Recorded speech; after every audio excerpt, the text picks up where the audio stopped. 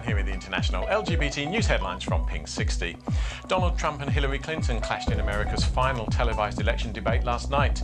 Trump accused Clinton's foundation of accepting money from anti-LGBT nations, but lost the debate by not saying he would accept it if Clinton is elected. The Indonesian leader has promised to protect the rights of LGBT people after months of persecution by government agencies. President Widodo said there should be no discrimination, but also said homosexuality was contrary to his country's values. The trial of Stefano Brizzi started in London today with the social worker charged with murdering police officer Gordon Semple.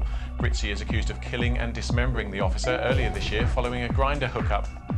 The British government has agreed to pardon 49,000 men convicted before the decriminalisation of homosexuality in 1967. Men arrested under the law and who are still alive can apply to have their records expunged. And finally, Cher has announced a two-city tour of the US next year. The first 9 shows will be performed in Las Vegas in February, followed by 3 nights in Washington, D.C. Well, that's all from us for today. Join us again tomorrow for more of the latest LGBT news headlines. And you can find out more about these and other news stories by searching for #Pink60 on social media.